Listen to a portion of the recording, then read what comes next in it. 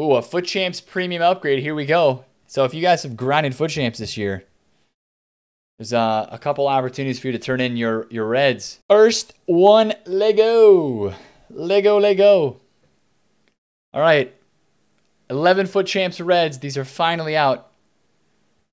You did 2 and they were horrid. What's this guy got? Gabriel Jesus and Kunku.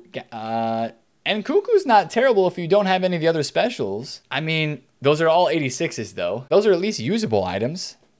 I would go with Nkunku or Gabriel Jesus, whichever one fits your team better. Not bad. Usable at least for sure, right?